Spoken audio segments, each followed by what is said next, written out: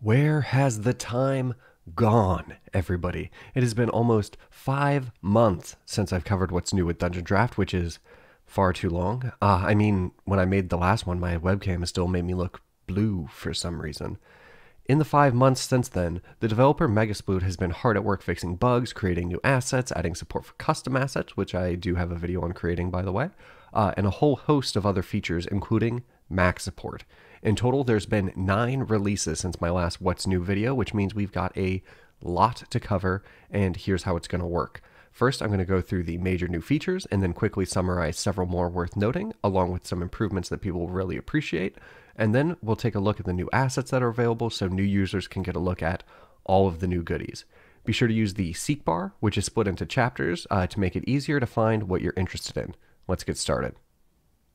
First off, as I mentioned, Dungeon Draft is available on Windows and Mac now, so all of you Apple fans can come and join us in the pool. The water is lightly animated. I've got a 16-inch MacBook Pro that I've installed Dungeon Draft on, and everything seems to be working as expected for me. Since Dungeon Draft is still in beta, of course, there are bugs and crashes, but I've had pretty good luck myself so far. Give it a try and be sure to check out Megasploot's Discord, which is linked in the description if you run into any issues. Another huge feature is that custom asset support is here in Dungeon Draft, and it's awesome. I made a video on how you can create your own custom asset packs a while ago, but if you're a fan of Forgotten Adventures, 2-Minute Tabletop, or a whole number of other popular map and asset makers, many of them have converted their work and made it available in Dungeon Draft asset packs that you can easily import. All you have to do is place all of your asset packs in a folder, tell Dungeon Draft about that folder by clicking on the Assets menu option, and then checking the assets that you want included. It may take a moment on first load, but after that I found it loaded quite quickly, even when I'm using every asset pack that Forgotten Adventures has made, which adds over 3,500 objects, terrains, paths, walls, and floors into Dungeon Draft. You can also check out cartographyassets.com for more free packs from other creators. Next up, we have the ability to change the size of our maps. Now you can easily expand or shrink the size of your map in any and all directions by entering a positive number to expand or a negative number to shrink it. There's also these handy little arrows that you can use if you prefer clicking to typing. Another long-awaited feature is image tracing. If you've got a map you want to recreate, you can now bring it into Dungeon Draft, resize it, change the opacity, and use it as a base so you can remake it accurately. This is great for a lot of old maps that you may want to modernize, or if you want to fix the grids on maps with inconsistent square sizes, or you just want to make a Dungeon Draft version of Dust 2, though I'll recommend against it. I tried to make one as a joke for this comment, but it went terribly. Instant delete.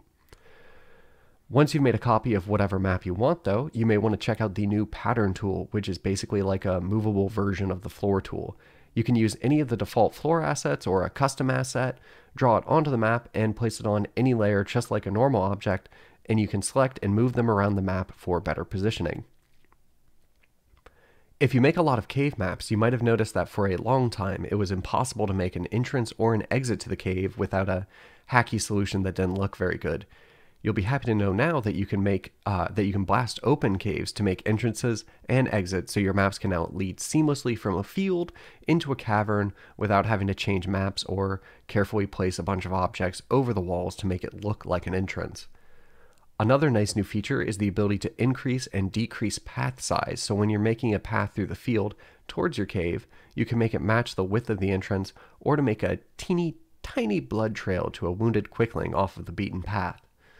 Once you've made your cave, given it a nice entryway and path, you'll probably want to decorate it, which is a lot easier now that we've got an object search engine.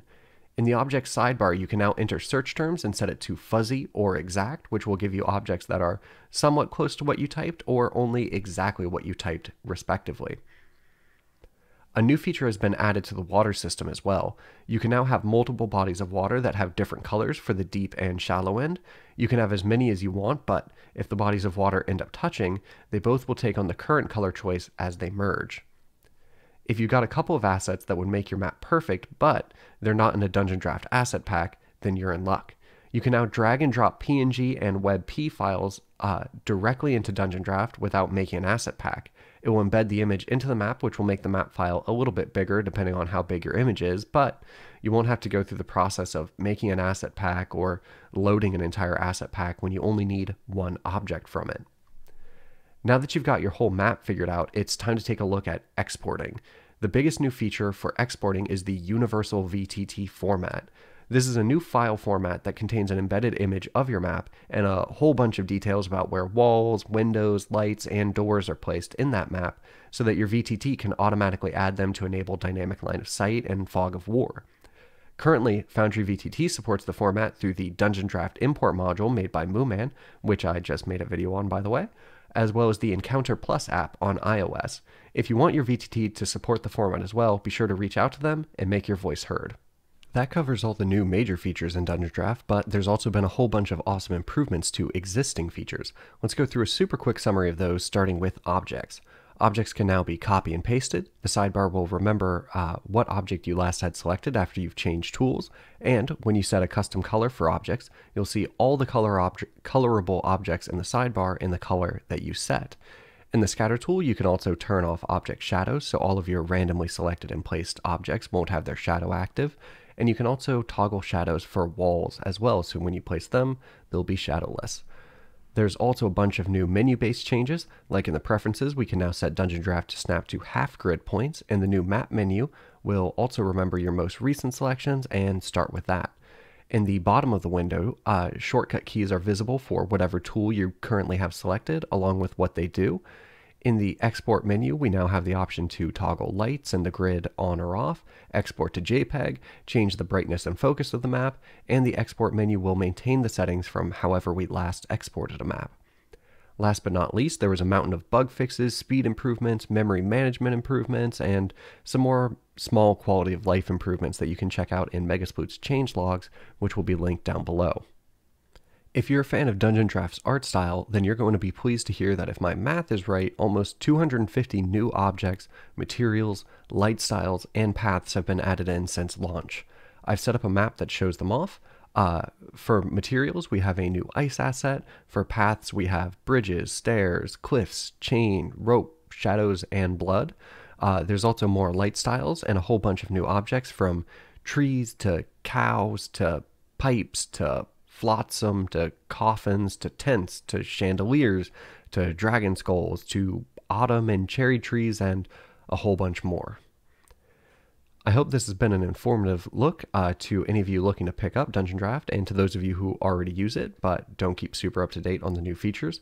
I'm going to try and be a little bit more on the ball with these update videos, but wow, time has really flown since the last one. Please stay safe out there, and I'll see you all in the next one.